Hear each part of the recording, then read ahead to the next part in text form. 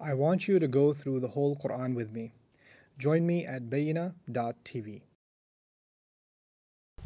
الحمد لله الحمد لله خالق الوجود من العدم وجاعل النور من الظلم ومخرج الصبر من الألم فملقي التوبة على الندم فنشكره على المصائب كما نشكره على النعم ونصلي على رسوله الأكرم ذي الشرف الأشم والنور الأتم والكتاب المحكم وكمال النبيين والخاتم سيد ولد آدم الذي بشر به عيسى بن مريم ودعا لبعثته إبراهيم عليه السلام حين كان يرفع قواعد بيت الله المحرم، فصلى الله عليه وسلم وعلى أتباعه خير الأمم الذين بارك الله بهم كافة الناس العرب منهم والعجم. فالحمد لله الذي لم يتخذ ولدا ولم يكن له شريك في الملك ولم يكن له ولي من الذل وكبره تكبيرا. والحمد لله الذي أنزل على عبده الكتاب ولم يجعل له عوجا. والحمد لله الذي نحمده ونستعينه ونستغفره ونؤمن به ونتوكل عليه ونعوذ بالله من شرور أنفسنا ومن سيئات أعمالنا، من يهده الله فلا مضل له ومن يضلل فلا هادي له، ونشهد أن لا إله إلا الله وحده لا شريك له، ونشهد أن محمدا عبده ورسوله أرسله الله تعالى بالهدى ودين الحق ليظهره على الدين كله وكفى بالله شهيدا.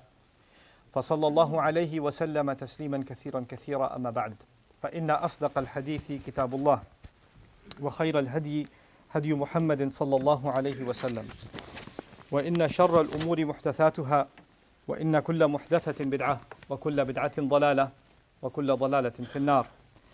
قال الله عز وجل في كتابه الكريم بعد أن أقول أعوذ بالله من الشيطان الرجيم: وأنكحوا الأيام منكم والصالحين من عبادكم وإمائكم إن يكونوا فقراء يغنيهم الله من فضله والله واسع عليم، وليستعفف الذين لا يجدون نكاحا حتى يغنيهم الله من فضله، والذين يبتغون الكتاب مما ملكت أيمانكم فكاتبوهم إن علمتم فيهم خيرا وآتوهم من مال الله الذي آتاكم ولا تكرهوا فتياتكم على البغاء إن أردنا تحصنا لتبتغوا عرض الحياة الدنيا ومن يكرههن فإن الله من بعد إكراههن غفور رحيم، ولقد أنزلنا إليكم آيات مبينات ومثلا من الذين خلوا من قبلكم وموعظة للمتقين. رب اشرح لي صدري ويسر لي أمري واحلل عقدة من لساني يفقه قولي. واللهم ثبتنا عند الموت بلا إله إلا الله، واللهم اجعلنا من الذين آمنوا وعملوا الصالحات وتواصوا بالحق وتواصوا بالصبر. آمين يا رب العالمين. In today's khutbah, what I hope to discuss with you inshallah ta'ala is one, maybe two ayat of Surah An-Nur, the 24th surah of the Quran. I've referred to this surah several times. There are teachings in this surah that are fundamental for a community to survive and not lose Allah's guidance. So places in the Quran Allah gives us instructions as an ummah. Other places in the Quran Allah gives us guidance as an individual or as a family. And in some places in the Quran He gives us guidance as a community. People that families that support each other and live together, and how they need to help each other not fall off the path that Allah wants us to stay on. And so part of those instructions is what I'm going to talk to you about today. And before I do, I'm going to share some observations, and then I'm going to read, and try to extrapolate some of these lessons from these ayat. And I want you to see for yourself where you and I fall. Obviously, all of us belong to different cultures.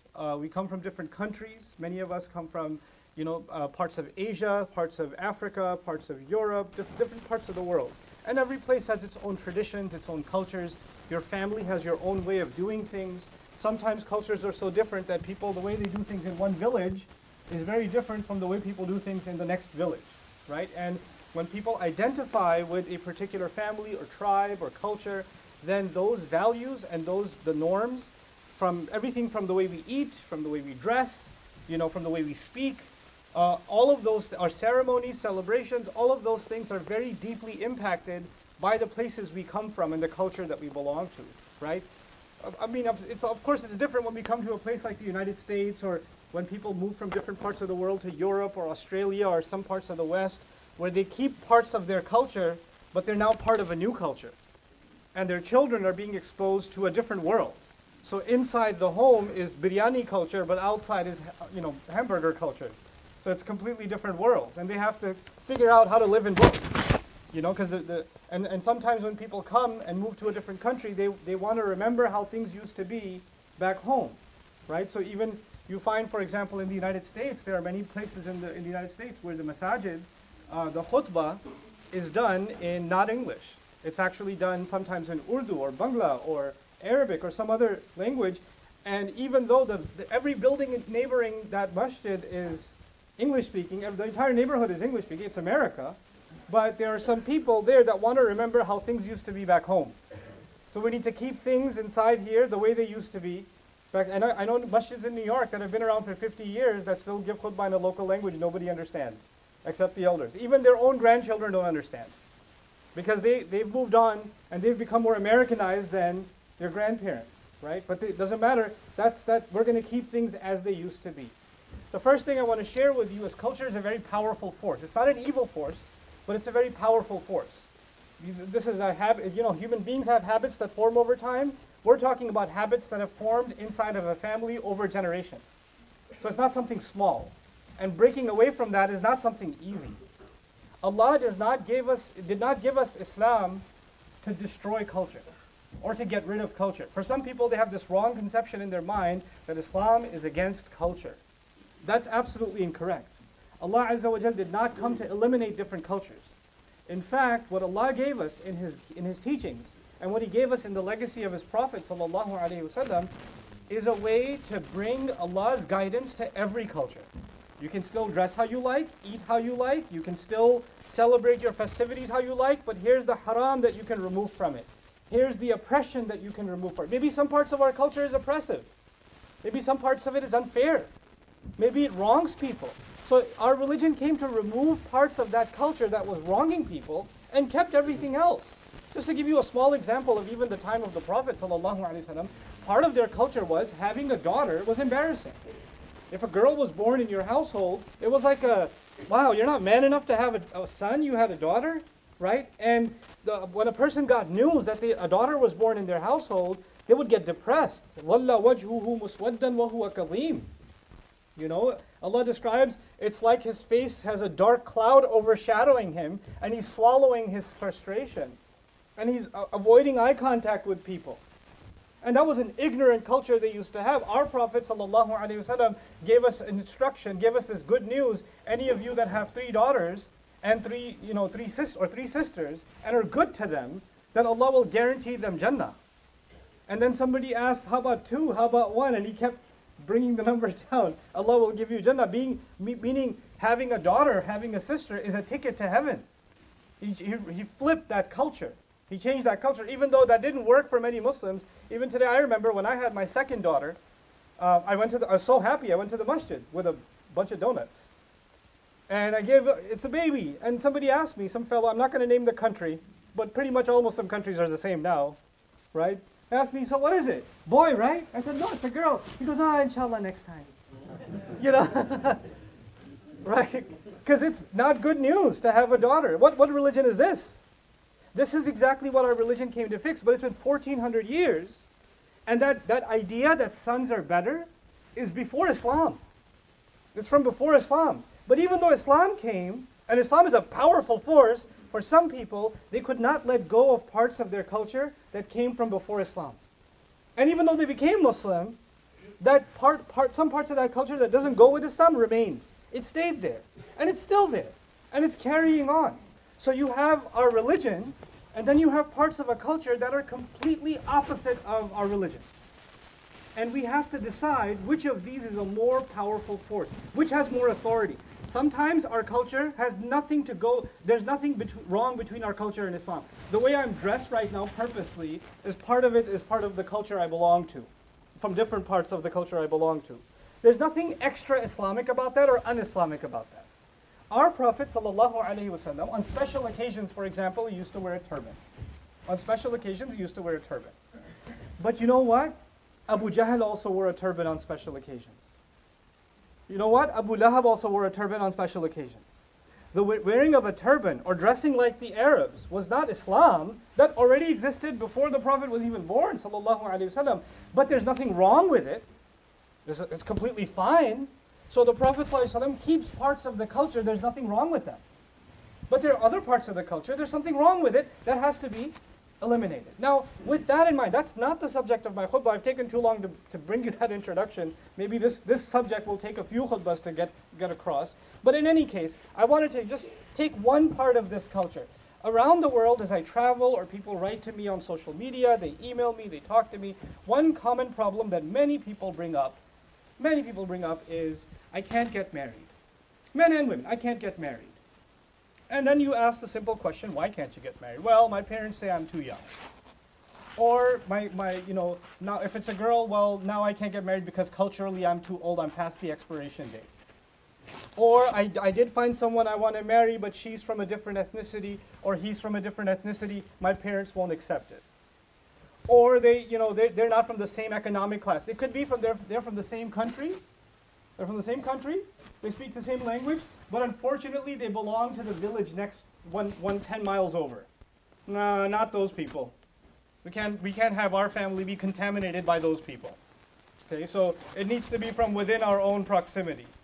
Or my parents decided a long time ago who I'm going to marry, even though I don't want to marry them, but now they're like telling me that I don't have a choice. These are just some, or I'm divorced and now nobody wants to, because divorced is worse than is worse than like the coronavirus. You don't want to go near people that are divorced because your kids might catch that virus. Don't even invite them to Eid gatherings because they're contaminated people, And so we've created these values, these standards, or sometimes a young man or woman comes and says, I'm ready to get married. A family's willing to marry, but my parents said, you have an older brother, you have an older sister, or you have older siblings. They're not married yet. Until they're married, you need to sit tight, relax. Now these guidelines, these rules that we have in our families, in our cultures, none of these have to do anything with Islam. But what does Allah say about allowing people to get married when they want to get married? And who they want to get married to? Allah gave us guidelines of who you can marry. And as parents, we have opinion. I want to start off very quickly with the only marriages mentioned in the Quran, or at least one I want to highlight to you in the Quran. Musa alayhi salam accidentally killed someone. You people know this. He ran away from Egypt. The entire military and the cops were looking for him. And if they found him, they would have killed him on the spot. He ran off into the desert. He found a couple of young women. He helped them. He was dehydrated, almost dead, but he helped them anyway. And when he helped them, he sat back down under the tree. Now these women used to work in a non-Muslim society. All the men around them were perverts. And they noticed this man helped us and he didn't even stare at us. He wasn't indecent towards us. So when they went back to their dad, they told him we met a really good man. He said, call him over. So then they came back and they called him. One of them came back and called him over. And he told his entire story to the father. He was now in Madian. Musa alayhi salam is from the children of Israel. Okay, so he's an Israelite. And he was in Madian, which is Arab land. He's in Arab land. So this is an Israelite talking to the Arab. And he tells the Arab father, yeah, I used to live in Egypt and I killed someone and I'm a fugitive from the law and I'm homeless right now and this is my story. So here's the list. I killed somebody, I'm homeless, and I don't know I don't have no food to eat. And the dad listens to him and says, I think I should marry one of my daughters to you. How about you marry one of my girls? You can live here for 10 years. 8 years or 10 if you want. And he said, hold on, I don't think that my mom would be okay with that. Let me check with her first. Let me just see if I can get in touch with her. No. He just, yeah, sure, sign me up. Good deal. Hada bayni wa baynak. This is between you and me. It was completely fine. Allah taught us something. First of all, was it a marriage inside the ethnicity? No. Was it a marriage where the son was ready, financially capable, with an impressive resume before he got married? No. No. As a matter of fact, the resume didn't even include, by the way, I'm a prophet of Allah. No, because that happened on the mountain many years later. He wasn't even a prophet yet. So the only thing on a resume is that I'm honest, and I'm a good person, and I don't have a place to go. That's all he had on his resume. And Allah describes how he got married. That's Musa alayhi salam. And culturally, by the way, it's really bad if you live with your in-laws, isn't it? If a man lives with his mother-in-law or father-in-law, it's like, what kind of man are you, man? And 10 years, Musa alayhi salam lived with his father-in-law. 10 years. Anybody want to challenge his manhood? You're not man enough to live, you can't live on your own? What's wrong with you? You know? But we don't think like that. Now, that's not even my subject. Let's start the subject, the ayah I wanted to discuss with you. Well, and listen to this carefully. These are Allah's words. And Allah's words are above my culture and yours. They're above my family's expectations and yours. These are Allah's words, who knows better for us than we know for ourselves. He says to us as a community, وَأَنْكِحُ الْأَيَامَ مِنْكُمْ. Get the unmarried among you married. Get the single people in your community married. This means allow them to get married. Meaning don't put barriers in their place. Allah makes something halal. You and I don't get to make it haram. You and I don't get to say, no, not yet. If Allah has no problem with it, then you and I don't get to have a problem with it. You and I don't get to say, no, finish your master's degree, and then your PhD, and then by then become deeply depressed because you're alone and lonely, and then we'll see, because by that time you'll have psychological issues, and then we'll get you married to somebody so you can give them psychological issues. Okay? Let's do that. No, how about you stay in a university where you have to constantly guard your eyes from looking at haram, and there are the opposite genders constantly coming at you all the time, and you're just a human being. You're going to be thrown in that temptation. But you know what? You're a good boy. So you stay in that environment for 6, 7, 8, 10 years, and then when you've saved enough, and you've bought a house, and you've bought us one also, because you're also our bank, then when we're done withdrawing enough from this bank, then you can go and get married, because we don't want some girl coming into your life and taking all the money we were hoping for. We put a lot of money into you. We need to get a refund first. We can't just let you get married. What is that? What's the matter? Can't control yourself? And you're completely fine. Some families are completely fine if their sons or daughters are doing whatever, because that's not a problem. It's okay. They're just young. But marriage, no. Haram is okay. Halal, no good. I've even heard parents say, I have no problem if you want to have a girlfriend or boyfriend, but this marriage business, you better stop. Really? So let me translate that for you. I'm perfectly okay if you disobey Allah, but this doing the halal thing, our culture is more important than that. How dare we say the word of Allah is the highest when we can't even allow any slave of Allah that when something is halal for them, that includes our children. We don't own our children. They are an amana to us given from Allah. They're an amana to us given from Allah. And when they are asking for the right option, and that's not if they're children. I'm not telling you your 13-year-old says, I heard a khutbah from Ustad Oman and I think I'm ready. No, I'm not talking about that. I'm not talking, those of you that are capable, if you're making your own income, if you're independent now, if you're at a certain point of maturity and you're ready, and that's not decided by your parents, because sometimes your parents, you could be 40 years old and say you're not ready. You're not ready. Or, you can't like that one, we want you to like that one. You don't decide that. You don't decide that for someone. If they have made a decision and they want to marry somebody, then if it's within the halal, then we shouldn't put barriers in its place. And so, sometimes it's ethnicity, sometimes it's their financial status. No, you're a doctor, you can only marry a doctor. Or this one's too old, or this one's too young. Or your older siblings. Or, what about, you need to get to a certain place financially. Listen to the rest of this ayah. This is remarkable. This was in Medina, right? And Medina was not a rich place. So when we think about marriage nowadays, we think about booking a hall, catering, inviting people over from different parts of the continent, because if they don't come and dance at the wedding, then how is it even halal? Right? So then we have to do all of these thousands of dollars of expenses and exorbitant amounts of unnecessary expenses. And it has to be a big deal because everybody has to watch it. Of course, if you're not putting it on display for the world, then did it even happen? If you didn't make a scene out of it, then did it even occur? So all of these cultural expectations that put the young man and woman in financial debt and their families in financial debt before they even start their life. But that's our standard. We have to do that because they did it, and they did it, and they did it, and they did it. And Medina was a bankrupt place. It was a very poor place. Allah says the Ansar, first of all, the Muhajirun were homeless anyway, right? They left Makkah. They don't have a home. And the ones who gave them a home, the Ansar, what does Allah say about them? يُؤْثِرُونَ عَلَىٰ أَنفُسِهِمْ وَلَوْ كَانَ بِهِمْ خَصَاصَةٌ.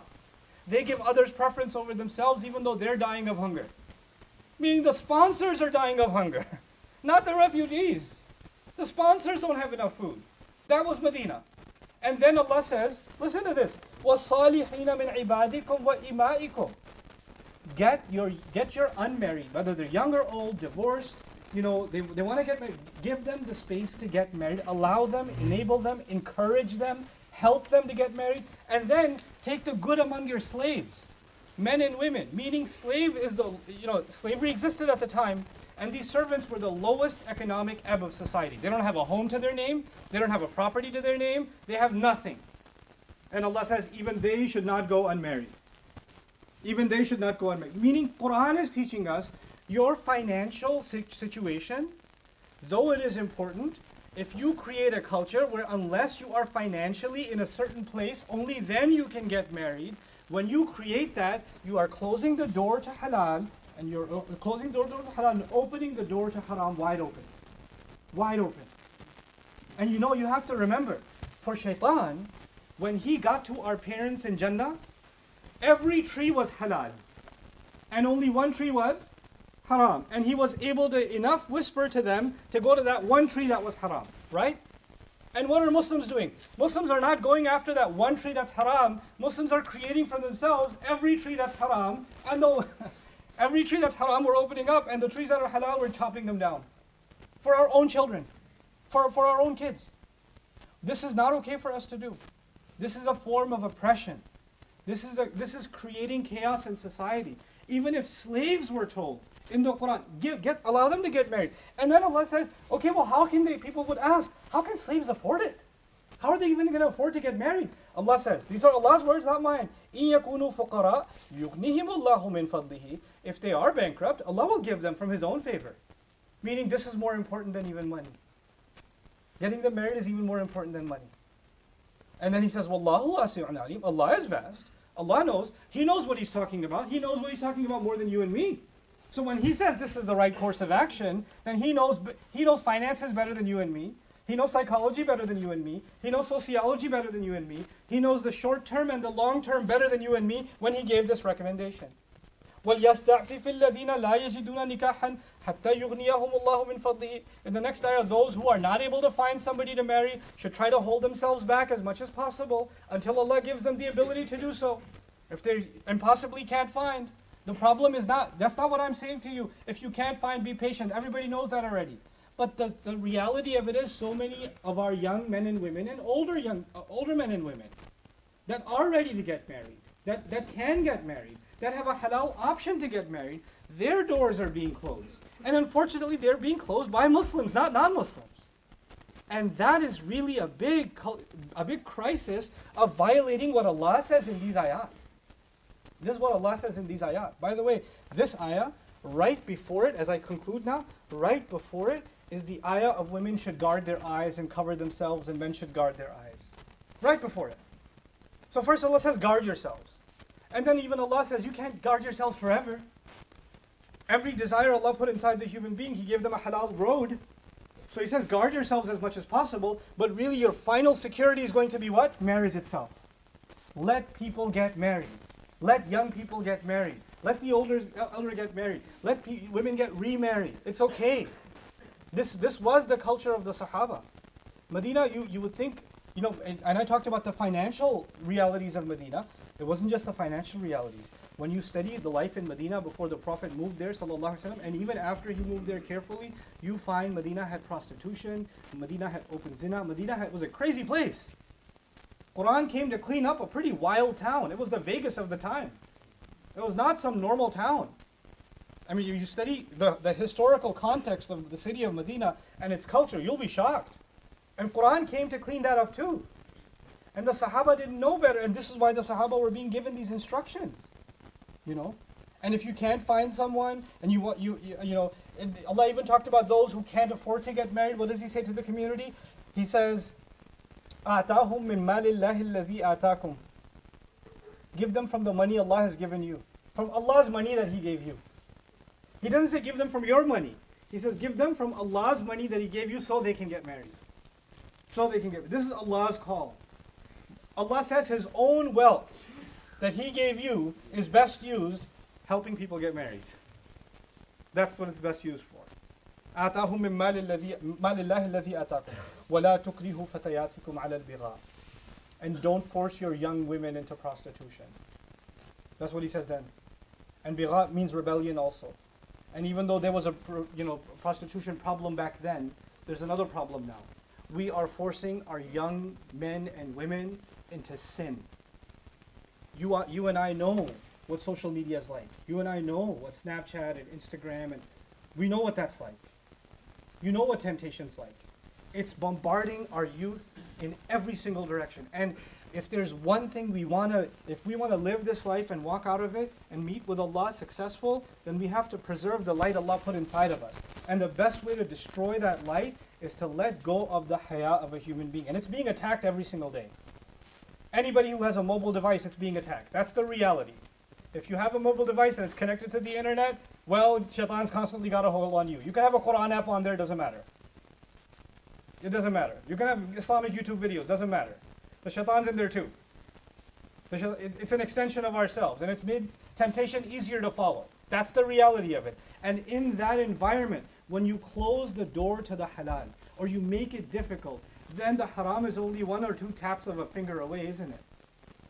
And that's a harsh reality. And so people should be stronger. If Allah just said people should be stronger and they should wait, he would have said that. He knows who He created. He gave these instructions, not you and me. We don't have to consider ourselves stronger or consider ourselves more righteous than Allah made us. لا تزكوا أنفسكم هو أعلم بمن اتقى. Don't declare yourself self-righteous. Don't declare yourself so pure. He knows better who has taqwa or not. He knows our weaknesses. He spoke to us. He gave us these guidelines, knowing our weaknesses. Knowing our weaknesses. That's the key to understanding these ayat, is to first of all acknowledge that we are not above them. That Allah's word is above our own personal pride. It's above our family. It's above our culture. It's above our preferences. First and foremost, we don't want to allow anybody to fall into sin. In another khutbah, inshallah, I'll talk about maturity. Let's dig further into this hadith of the Prophet ﷺ when he says, those of you that are capable. Because I don't want these words to be misused by, I watched this video and now let me get married. Well, are you capable? Because the Prophet said, whoever among you is capable, فَلْيَتَزَوَّجْ. Then they should get married. So what is that ba'a? And what is that term that the Prophet used, ﷺ, and how does the Quran refer to that term? What are those qualities that we have to have? Maybe that conversation will happen inshallah ta'ala next week. Barakallahu li wa lakum fil Qur'an al-Hakim wa nafa'ani wa iyyakum bil ayati wa al-Hakim. May Allah Azza wa Jal protect us and our children and our community from any form of fitna and allow us to follow the path of halal and close the doors to the haram.